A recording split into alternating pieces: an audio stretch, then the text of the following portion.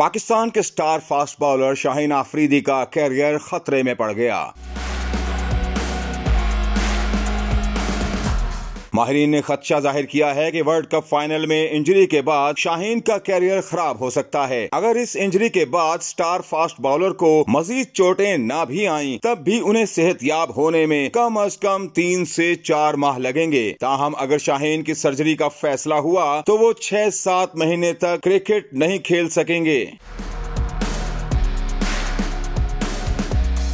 दूसरी जानिब पीसीबी ने शाहीन आफरीदी की इंजरी से मुतालिक नई अपडेट जारी कर दी है, जिसके मुताबिक एक्सरे से पता चला है कि कौमी टीम के मेन फास्ट बॉलर को घुटने पर जख्म नहीं आया, बल्कि तेज भागते हुए अचानक गिरने से वो शदीद तकलीफ में मुब्तला हो गए।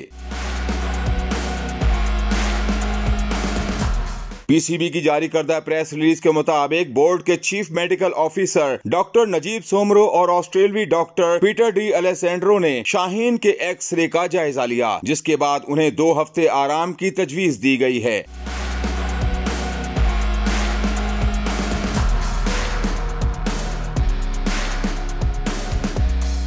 क्रिकेट बोर्ड का कहना है कि Shaheen Afridi national high performance centre में अपने घुटने की बहाली के लिए कंडीशनिंग प्रोग्राम से गुजरेंगे, जबकि बैनुल अक़वामी क्रिकेट में उनकी वापसी कंडीशनिंग प्रोग्राम की कामयाब तकमील और तिब्बी माहिरीन की इजाजत से मशरूत होगी।